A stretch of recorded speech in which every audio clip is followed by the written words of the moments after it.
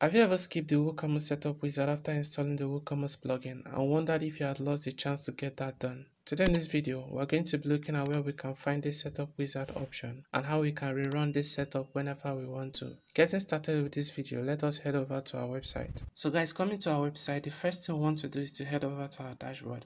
So we can simply access our dashboard by clicking on this dashboard right here, or we can simply come down to our website URL and put in /wp admin. So once we've clicked on that, that is going to take us to our WordPress dashboard. So the next step is to hover over products and want to click on all products. So once we've clicked on all products, the next step we want to take is to click the help button at the top right corner of this page.